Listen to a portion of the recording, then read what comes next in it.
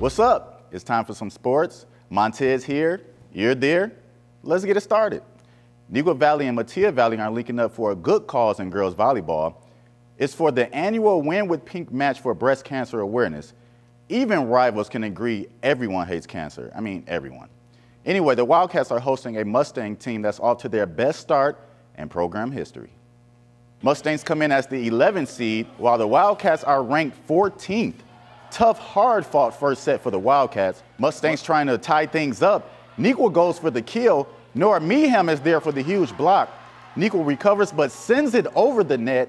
Prime opportunity for the Mustangs. The offense sets up Georgia Tech commit Michaela Dowd, and she finds the open spot. Game tied at 10. Later in the set, Wildcats with a chance to win it. They held off 2 set points by the Stangs already. It's their turn now. Metea sets up Dowd again, but her shot is rejected by Cora Calling. Neuqua holds on to win the first set 26-24. On to the second, another close one. Neuqua leads by just 1.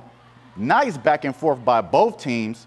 Only one can reap the benefit though. Shannon Scria goes for the kill, but it's too strong. It sails out of bounds. We're tied at 17. It's now 24-20, match point after a Neuqua 7-3 run.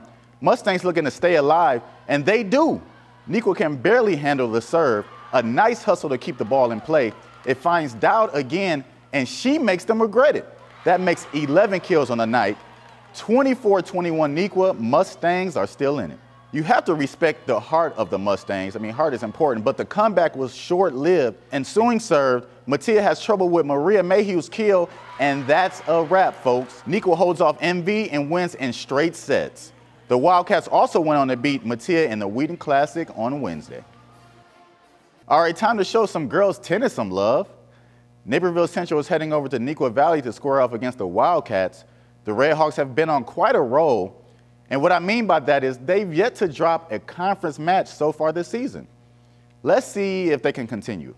We'll start you off in the 1 doubles, Hannah Beck and Hannah Newman versus Sabrina Chow and Natalie Atkins. Redhawks dropped set 1 6-4, trying to avoid a sweep now. Second set, Chow on the serve. Check out the cat-like reflexes by Natalie Atkins. 2 incredible defensive returns up front.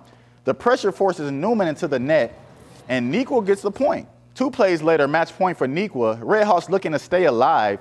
Chow on the serve again. Hannah Newman says it's time to end this right now.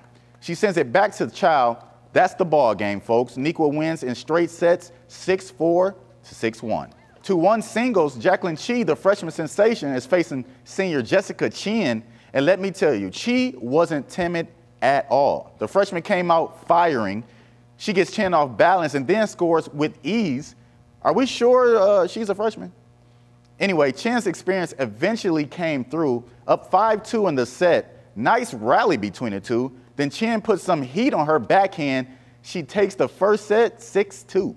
Second set, more dominance by Chin. She just couldn't keep up with the senior, but she has a very bright future. Chin wins in straight sets 6-2 to 6-love. Overall, though, Neuqua wins the war 4-3. How about some boys soccer now? Neuqua Valley already has 5 wins on the season and is undefeated in conference play. It's hosting Naperville Central, a team hoping to hand out that first loss. We pick it up late in the first half, tie game, but not for long, because look at this move by Nico Koromitri. My goodness, that kid might need some new ankles. 2-1 Redhawks. Early in the second half, Redhawks lead 3-1 now. Mustangs still fighting.